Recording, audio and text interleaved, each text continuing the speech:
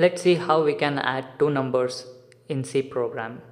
So I'll include stdio.h and write int main, int because our main function returns an integer value. So I'll return 0. I'll take two integer variables a and b.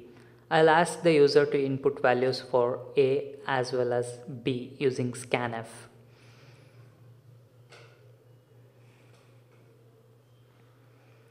I'll store the values in ampersand a and ampersand b, that is address of a and b. Now I'll output the addition of a plus b in printf statement itself. I'll write a plus b here. So that's it. This is how we can add two numbers in C. I'll add a new line character here. You can also take another variable C and then